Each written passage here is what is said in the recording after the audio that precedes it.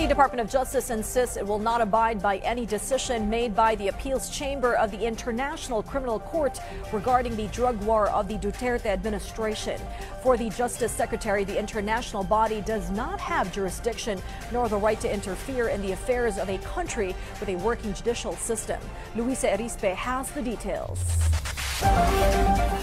The Department of Justice affirmed its decision to abide by whatever the decision of the appeals chamber of the International Criminal Court turns out on the war on illegal drugs during the Duterte administration. Justice Secretary Jesus Crispin Remulla insisted even if the International Court decides to continue the investigation and sends a summons or arrest warrant, they will not get any answer or cooperation from the Philippines. Sinabi ko sa Pilipinas, pagka pakikialam lang gagawin nila, ay hindi po tayo papayag sapagkat may sarili po tayong sistema ng batas, may sarili tayong tradisyon, may sarili tayong kapulisan. According to Remulla, it is possible the issue has been somehow politicized. Therefore, they have no right to interfere in the justice system of the Philippines.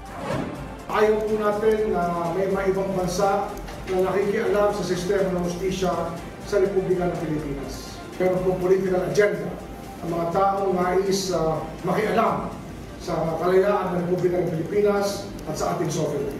Tomorrow, the ICC Appeals Chamber is expected to release its decision on the appeal of the Philippines to discontinue the investigation. Solicitor General Menardo Guevara believes the International Tribunal's decision will not be in the country's favor. Thus, if this happens, there will be no more opportunities for the Philippines to file another appeal. When Guevara was asked if he is willing to represent any government official eventually summoned by the ICC, the Soldier only answered to wait for the release of the decision first. Luisa Erispe for The Nation.